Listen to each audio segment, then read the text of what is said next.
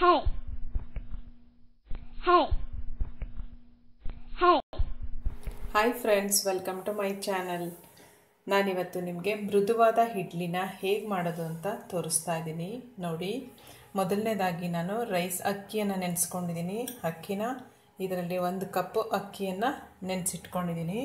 ನೋಡಿ, ನಂತರ ಇದೇನು ಸೀಮೆ ಅಕ್ಕಿ ಇದೆಯಲ್ಲ, ನೋಡಿ ಸೀಮೆ ಅಕ್ಕಿ ತೊಗೊಂಡಿದ್ದೀನಿ, ಅಥವಾ ಸಾಬುದಾನ, ಸೀಮೆ ಅಕ್ಕಿ ಅಥವಾ ಸಬ್ಬಕ್ಕಿ, 3ರಲ್ಲಿ ಯಾವುದಾದ್ರೂ ಕರಿಬೋದು, ತೊಂದರೆ ಇಲ್ಲ.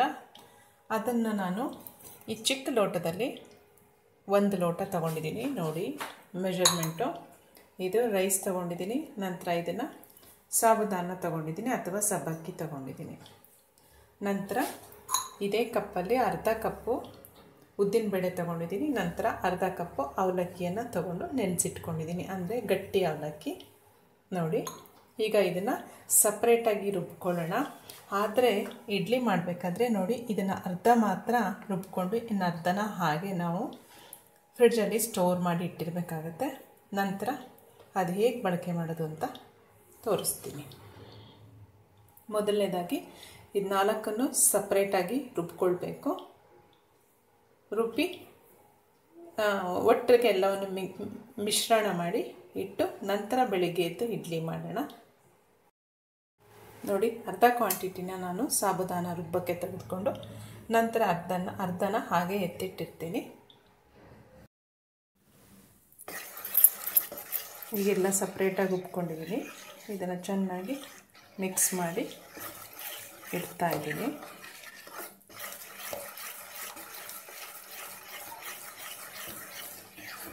ಬೆಳಗ್ಗೆ ಅಷ್ಟೊತ್ತಿಗೆ ಚೆನ್ನಾಗಿ ಉಬ್ಬಿರುತ್ತೆ. ನಂತರ ಇಡ್ಲಿ ಮಾಡೋಣ. ಈಗ ಬ್ಯಾಟರ್ ರೆಡಿ ಇದೆ ಫ್ರೆಂಡ್ಸ್. ನೋಡಿ, ಈಗ ನಾನು ಅಗತ್ಯಕ್ಕೆ ಎಷ್ಟು ಬೇಕು ಅಷ್ಟು ಉಪ್ಪನ್ನು ಹಾಕ್ಕೊಳ್ತಾ ಇದ್ದೀನಿ. ನೋಡಿ,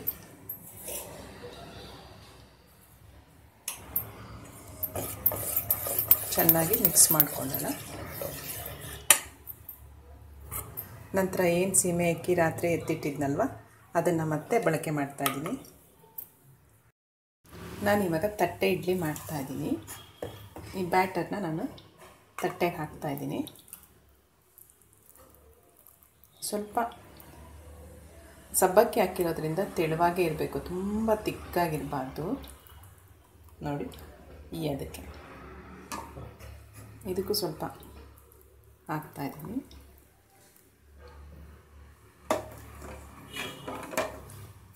ನಂತರ ಏನಿತ್ತಲ್ವ ಇದು, ಈ ಸಾಬುದಾನನ ಮೇಲೆ ಹಾಕೋಣ. ಸ್ವಲ್ಪ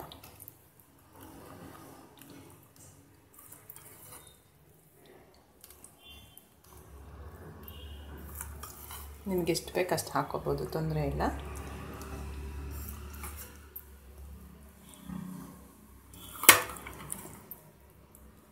ಈ ರೀತಿ ಇದನ್ನು ರೆಗ್ಯುಲರ್ ಸ್ಟ್ಯಾಂಡ್ಗೆ ಇಟ್ಬಿಟ್ಟು ಬೇಯಿಸಿದ್ರೆ ಆಯಿತು.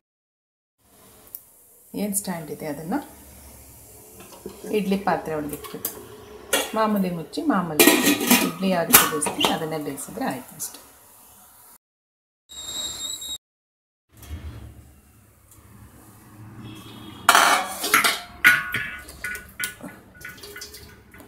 ನೋಡಿ, ಇವಾಗ ಇಡ್ಲಿ ರೆಡಿ ಆಗಿದೆ. ನೋಡಿ ಫ್ರೆಂಡ್ಸ್,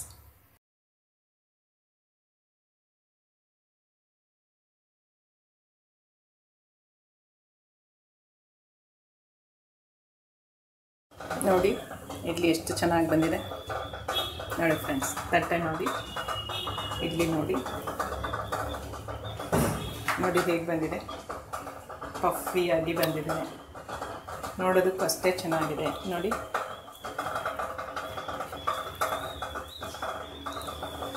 ಫ್ರೆಂಡ್ಸ್, ಇಷ್ಟ ಆದರೆ ನೀವು ಕೂಡ ಟ್ರೈ ಮಾಡಿ. ಚಟ್ನಿ ಹಾಕ್ಕೊಳ್ಳಿ, ನಿಮಗೆ ಯಾವ ರೀತಿ ಟೇಸ್ಟ್ ಬೇಕೋ ಆ ರೀತಿ ಚಟ್ನಿನ ಹಾಕ್ಕೊಳ್ಳಿ, ಟೇಸ್ಟ್ ಮಾಡಿ. ತುಂಬ ಚೆನ್ನಾಗಿರುತ್ತೆ,